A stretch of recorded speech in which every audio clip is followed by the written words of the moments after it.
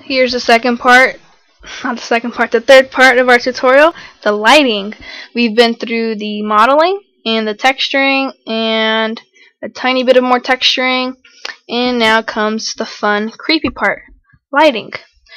Let's see. So if you're just watching this right now, this is what we were gonna end up with. If you just started watching this, links for the other tutorials will be below. But you can also download the blend file for what I have right now and just start from here if you're just interested in the lighting. If not, then I suggest you just go back and watch the other tutorials. Like I said in my first tutorial, all credit to the lighting goes to Evil Moon Moose, who helped me achieve this effect when I had this effect, and he did it like this, and very grateful for that. Very grateful for that. He actually posted it right here, but I mean, if you want to read it, you can go ahead and go to blenderartist.com, look me up. Moonwolf12 is my alias there, I guess, and I suggest you join. I mean, it's a really good place to show off your artwork, to get tips, to get help. I mean, no one can do this by themselves, but I'd love to help you out if you'd like to add me. So, think about that if you want to get serious with the Blender. Anyways, let's get started on our lighting. We just gotta do one thing before that. We gotta position the door because the door, as you see in the picture, is ajar, which it is not in here. So that's what we're doing right now. We're actually going to click on where a hinge in the door should be, part of the middle hinge. Now let's hit 7 and Z so we find out where our door is. And let's do that one more time, because being 3D, if you click a point somewhere and you don't click it in another view, it's not the same place. If you've been a Blender artist for quite a while, you'd know this. But okay, now that we have that down here, let's set the pivot point to 3D cursor. And sorry about that. One more thing. Let's actually shift right click on these two door handle pieces, Control J, and then shift right click on the door. Well, right click on this and shift right click on the door, and Control P, set parent to object. So now whenever we move or do anything to the door handle goes with it, which is what we want. But since we want to have a different texture, I'm not gonna join them, which is what I did here. Anyways, so let's go to 7 and hit R to rotate, and it should rotate around that point that you did. Actually, oops, whoa, look at something here. Whoa, where'd my door go? It's a plane, that's why it's like that. I'm actually gonna, no, we don't need to do it right here. I'm actually seeing that this is a little bit far away, but I don't think you can tell from the camera, so I don't think it matters. To Z, oops, Z. Let's not hit Z. And there we can see it's slightly ajar. If we want it, we can rotate it a little bit more. Then let's go to transform widget and see how that looks. And I think looks really good. So one more thing, as you can see, we have blank space behind this door. We need to grab our wall. Is that our wall? No. Grab our walls, tab into edit mode, go into edge select mode, and shift right click on these two outer edges, and just pull and grab them along just like that. Now we're going to tab out and do the same thing to 7 with the floor. Tab in, right click on that, and grab that out. I'm going to change my view a little bit so I can actually see where I'm going. Alright, so now tab out. I'm going to actually right click on the doors and hit F, and that'll fill a space between those two edges that we had selected. That's something handy to know, especially if you're modeling a face point by point, something I'll use very often. So F12 to render that, and we can see it's gone way back, so that's what we wanted. So that's good. Now I believe I forgot to model the flashlight. I thought I did. I guess I didn't. So let's get started on that now. Let's hit 7 and just click somewhere off in the distance so that we can work on it in peace without disturbing anything else. Hit Shift A. Let's actually tab out Shift A and add a circle. Let's give that 12 vertices. We won't need 32. And that's it. Now we want to hit E, tab in, maybe that'll help. Hit E along the Z axis. It's going to be a very simple flashlight.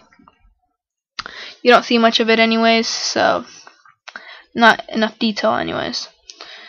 Alright, so now that we have that, let's hit E and S to scroll out,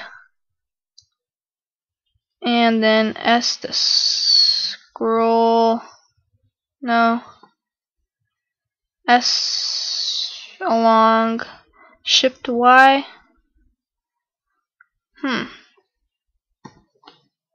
There we go, Shift S, Shift Z, so we can pull that out a little wider. Now hit E and Z. Now a very important thing we need to do is, actually one important thing before that, let's hit 1. Let's Alt right click on this loop of vertices down here, and let's, the cursor's in the middle, alright. Let's hit E to extrude, then right click, and let's hit Control S, selection to cursor, and that snaps that right in. Alright, so now we're gonna Control Alt on the top part of the flashlight, Shift D, right click, hit E to extrude, right click, Shift S, cursor to selected, Shift S again, selection to cursor. Now we have that closed up. But let's actually just click on an edge or a vertice or a face or whatever mode you're selecting in. Click on one of those. Control L to highlight that whole thing. And let's hit P and by selection. So it's a separate object. So when we have it to emit, it's not also affecting the flashlight. Awesome, that's basically what we wanted to get. Let's actually get the materials down right now. So let's click on our flashlight. And I don't know how that texture got in with the flashlight. Let's add a new material. Type in flashlight. And it's just going to be a dark black. Just a black, not a dark black. Just like that. And increase specularity a little bit. It's supposed to be a metal object. A little bit specular. And let's actually, I didn't do this with the other one, but I watched Andrew Price's video on making bullets, and being a girl, I don't have any interest in making weaponry, but he showed me some very interesting things about bump mapping and how to make things seem a little bit more metallic than they are, and he did a really good job with that. So I suggest you check out his video. And one thing he said was that metallic objects, their specularity is also a metal, so it's going to shine black, I guess, or a dark black. So it's just something I'm going to try out, see if it works for me. So now let's right click on our, sorry I got off topic there. Let's right click on our flashlight, light, new, and that's actually going to emit, so bring that up. So now it's going to look like it's a flashlight, which, you know, it is. So now with this selected, with the flashlight selected, shift right click on the actual flashlight, Control P, set parent to object. So now if we were to scale this flashlight, it'll also scale the little lights, but if we scale the little lights, it's not going to scale the whole flashlight, because now we're going to position it. So let's hit 1, actually rotate that -90 degrees. Grab that and let's put that into our scene. Oops. Oh, I forgot to set the pivot points to individual origins. There we go. Let's hit 0. That probably has to come down some. Grab it out. Up a little. And before we rotate it, I actually want to Shift S. Excuse me. cursor to selected and then Shift A, and now we're gonna add our light. It's gonna be a spotlight. John, see, okay, there it is. Now we're gonna rotate that -90 degrees. Rotate -90 degrees. Guess not. Let's rotate it a regular 90 degrees. There we go. Move that out to the front of our flashlight. 0. See if that actually is looking at the right place. Let's hit 1 and Z and then 3. I don't know why it's pointing back there. Who knows? So I'm gonna hit RR so I can position it roughly where the flashlight would be positioned. There we go. Flashlight light would be shining. And now we're actually going to parent that to the flashlight, same way. Control P, select parent to object. So now we can scale the flashlight down a little bit more. Now we can rotate it to look at a wall. And I'm going to rotate that down. Bring that down as far as it can go before melting into the floor. Let's F12 and render that. And that looks pretty good, but it's not what we're hoping for, right? It's not this picture. Definitely not that picture. Alright, so now let's... Actually, the light seems to be pointing a little bit off. I'm actually going to rotate that out to look somewhere. There we go, about in front of the flashlight. Alright, so I think that's really good. So now we're going to actually tweak the light settings. And under spot, what's the name of the flashlight? Light.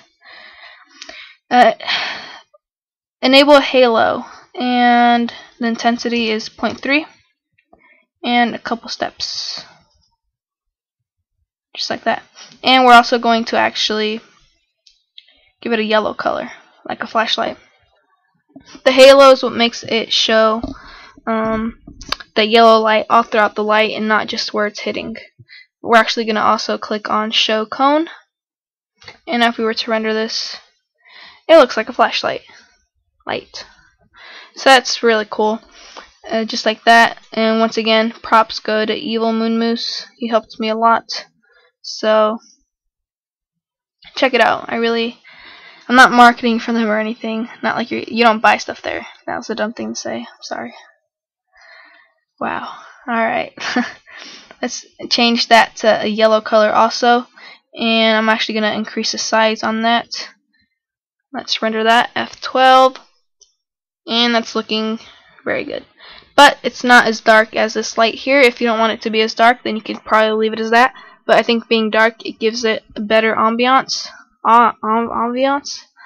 Makes it look much creepier, which is what this tutorial is about. So let's get that done. Right click on this light, let's hit 7, and let's bring that light back towards the door. Just like that. I don't want it to be in the scene though, because that gives it like a really ugly glare, like a spot of light just shining there. Doesn't look good. Let's decrease that energy to like 0.5 and make that a really dark yellow color. So if we were to render this, now it gives us a better ambiance, better look. And actually the bump mapping looks to be a little bit too bumpy. So I'm going to click on door, and under textures, if you hold on a second, not door, my bad, I was like, where'd it go? Walls, under bumps, the geometry is, let's bring that down to like 0.01. True under that. And now we have less obvious bumps on the wall, but still a little bit, and I think that looks really good. So if you didn't see how I got this, check out my other tutorial. It's called Part 2B, Creepy Flashlight Scene, Part 2B, Creepy Hallway Scene, sorry, Part 2B. And now basically we're done with this. We just need to tweak it a little bit to make it look that much better. So